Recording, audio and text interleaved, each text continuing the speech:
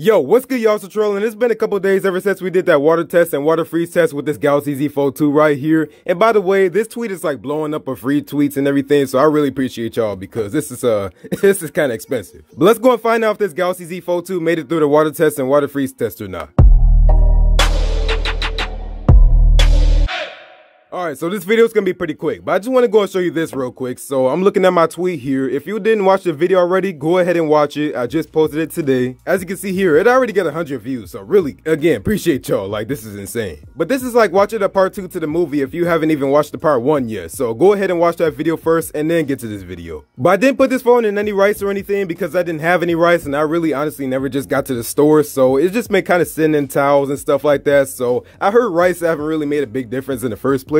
I looked it up online and there's some stats that rice really doesn't help dry a phone. Now it's just, I don't know, it's just kind of there to be there, and this whole myth got too far or something like that. But let's go and try this out. So I got my Samsung wireless charger portable battery here, and we're gonna go ahead and try wireless charging it and charging it by the wire. So if you watch that video, only after the water freeze test did the phone die. So here we are, we're gonna go and test this out. And first off, I want to go and look around the phone real quick just to check the cameras and stuff. So initially when I checked the cameras, you couldn't see any condensation in there, but now if you look inside these cameras here on the front one anyways, you can see that there is condensation in that camera, so that's pretty concerning. Looking at these cameras right here, you can see a tiny bit of condensation on this top camera, but nothing really on these other two cameras. And then if we look at side here, yeah, I don't really see any condensation at all, so I think we're good on there. So before we go ahead and plug this in, we're gonna just go ahead and try to turn this on without power. So let's go and do that right now in 3, 2, 1.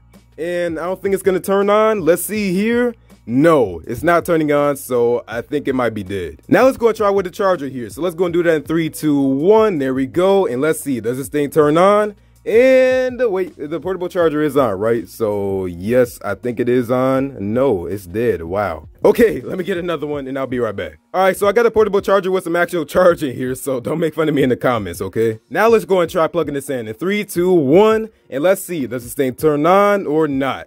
And looking like so far, nothing. So this phone, whoa, hold on a second. This phone turning on. Wow.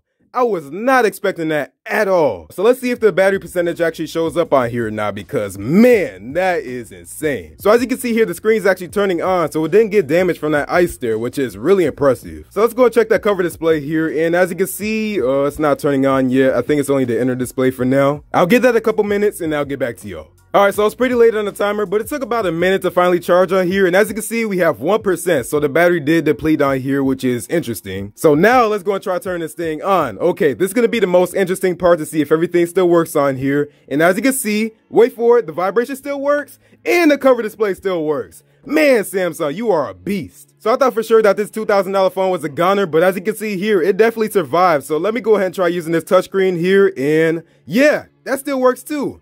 Wow, this is, okay, I'm blown away right now. Samsung, you are a beast. I really did not expect this at all. You can see condensation even inside the camera. And well, now you can anyways. You couldn't see it before, but you definitely can now. But let's go and try folding this thing here, and let's go and try using the cover display. And as you can see there, that still works too. So now let me go ahead and try doing some testing here, and I'll get back to y'all.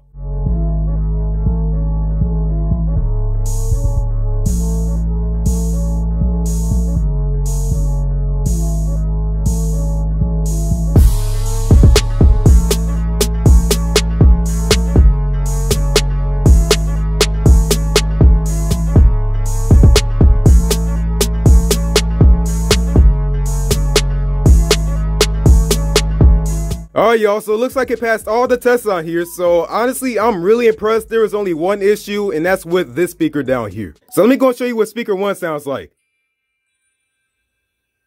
Yeah, you can barely hear that, right? Now let me go and show you what speaker 2 sounds like. Listen to that.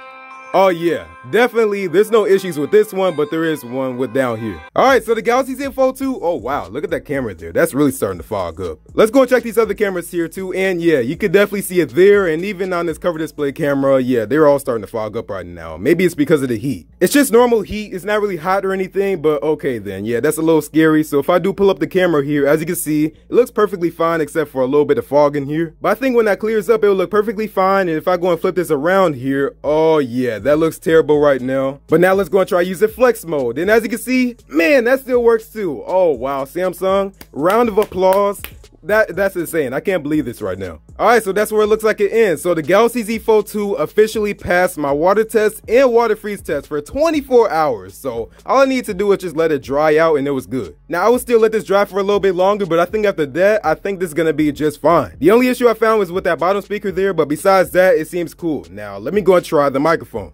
So this is a sound test on the Galaxy Z Fold2. As you can see here, I'm recording on it right now. And let me know, how does that sound in the comments below. So let me get out here, y'all. Hopefully I enjoyed this, and hopefully you enjoyed this video. So I definitely did myself. I gotta say, like, this is amazing. Samsung, you did a great job with this. Now, obviously, this doesn't mean that you can go dunk in your Galaxy Z Fold2 in some water and then just dry it out and expect it to be all good. Like, just don't do that, okay? Treat it like it's a $2,000 phone. This is a $2,000 phone, so treat it like it's a $2,000 phone. But anyways, let me get out of here, y'all. Thanks for watching. Hopefully you enjoyed this. If you liked this video, go and get this video a like. And if you really liked it, go and subscribe. Go and follow me on my social media, Eddie Santec on Instagram and Twitter and Facebook, but Instagram and Twitter is the most active. But it's really nice seeing that this Galaxy Z Fold2 works again. Like, honestly, this is beyond impressive for me. But let me hop up out of here, y'all. So did you expect this thing to work at all? Let me know in the comments below. But thanks for watching. I'll see you in the next one, and peace out. Alright, so quick update here. Interestingly enough, it only took a couple hours for that speaker to improve a lot. So listen to this. That already sounds way better than when we first started this video. So that's way louder right now. It's still a little muffled. It's not perfect, but it's getting there. So with how much this phone's been through, and especially with how much that speaker improved, this water test right here for the Galaxy Z Fold2 easily gets my Jennings stamp of approval. The Wi-Fi, Bluetooth, GPS, NFC, all that stuff, there's no issues with that. There's only just that little bit of an issue there with that bottom speaker. So I'm hoping that improves by the end of the day, but let me get out of here, y'all. Peace out.